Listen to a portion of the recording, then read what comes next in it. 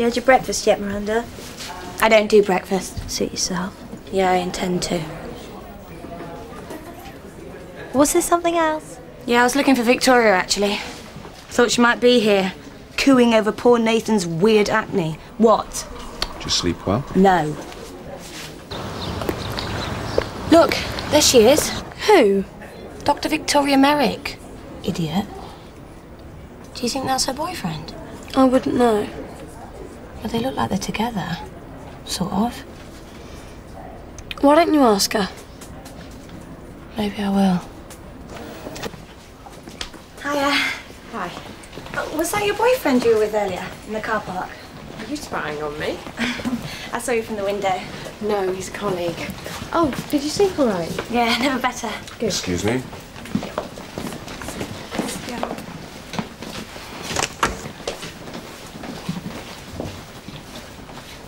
Hiya. Hi.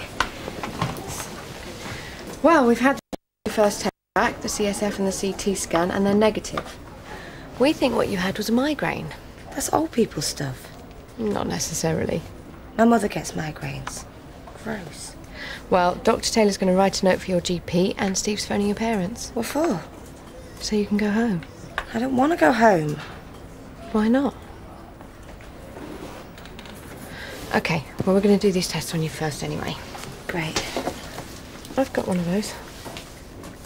Oh, we must have the same taste then. In scarves, I mean. I bet we've got a lot in common. Right, what I'm going to do is scrape your arm with a blunt needle, and then I'm going to put some of these drops and bottles on it, and in about 15 minutes, we'll know whether you have to banish your cat to the garden. Have you got a cat? No. I bet you've got loads of boyfriends. Why'd you say that? Well, you're beautiful for a start. And you've got one of the best jobs in the world. It must be so cool to work in a hospital. Everyone's so glamorous and stuff. And good. They're good at what they do. Must be really cool being good at what you do. My brother's good at stuff. Planets and things. Planets? Astrophysics or something.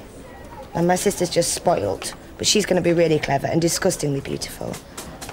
And what about you? Maybe they could fix my ears like Debbie's. There's nothing wrong with your ears. Do you think I look all right? I think you look lovely. No, I don't. I hate the way I look. I don't have a problem with plastic surgery. I mean, some people think it's really yuck and unnatural. I don't. I mean, if you're not happy with something, just fix it. Would you ever have plastic surgery? I haven't really thought about it. That's because you don't need it. Please don't send me home.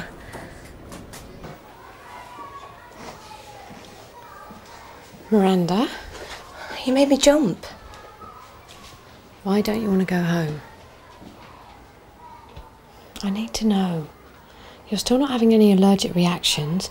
Dr. Taylor wants me to discharge you. Have you phoned my parents yet? No, not yet. Good. Miranda, you're really not helping me. Look, they don't like me at home. It's quite simple. I'm a bit of a disappointment. And I'll probably end up being a waitress or something, according to my father. There's nothing wrong with being a waitress. At least I'd be independent. I can't wait to be independent. That's what I used to think. Don't tell me it's a phase. It probably is. I bet your father didn't think you'd be a waitress. No, but he had it all worked out for me. All I had to do was join the dots. And look at you. You're successful, you're beautiful, you got a really cool job. Did you always want to be a doctor? Yeah. Didn't really have much choice, though. Look. I told them that I fell and put my arm through a window, but I didn't. I did that on purpose. I cut myself. Oh, don't say anything. Miranda, how are you feeling now? Fine. Oh, good. Then you can go home soon. I can't wait. Not that I don't like it here. I've written a letter To my GP, I know. Victoria told me. Well then, good luck. Thanks. A word?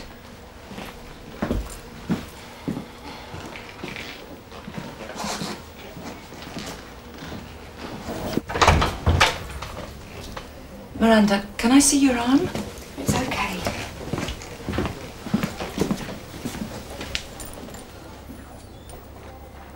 did this happen? I fell and put my arm through a window at school. Is that true, Miranda? Yes. You can ask my father if you don't believe me. The school called him and he took me to hospital. It was here, actually. Accident and emergency. I got blood all over his precious new car.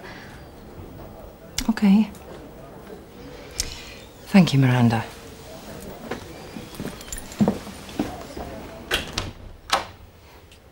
Steve? Yeah? Call Miranda's parents, will you, and ask them to come and collect her as soon as they can. OK. Are you in trouble? You lied. Yeah, but not to you. Look, can I come and see you? At home? I mean, we could go out or something. I just hate hanging around with people of my own age. They're so dull, and all they talk about is boys and clothes, and... I mean, I'd call and check if it's OK first. I wouldn't just turn up. I won't if you don't want me to. I didn't say that. Well, how will I know where to find you? I'll be here. I'll be here. Or toward Holby City? Great.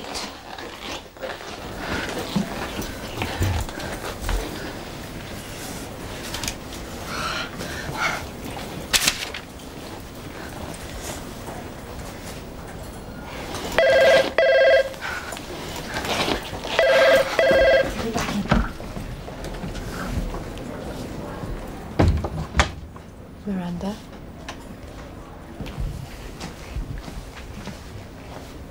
There is no reason to keep you in. Who says? Dr. Taylor. So it wasn't your idea to send me home? No. That's all right then. Your dad's going to be here in a minute. Yeah, I know. You all packed and ready? Mm-hmm. Is it all right if I wait in here? Yeah, of course. If you are having problems at home, there are people you can talk to. We can refer you. Refer me? Yeah, to a psychiatrist or social services.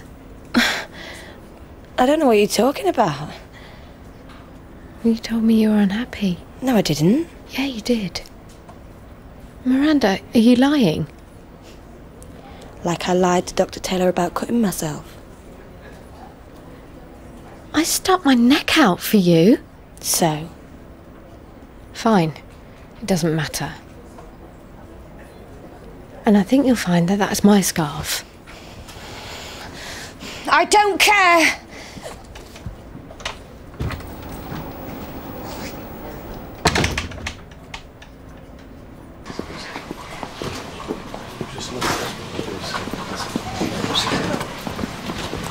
This is my dad. Hi. You must be Dr. Merrick. Yeah, pleased to meet you. So you've sorted out my little princess, eh?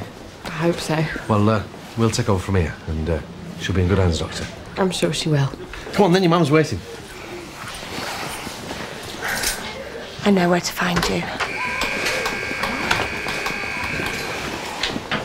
Otterward, Holby City. It's right, isn't it?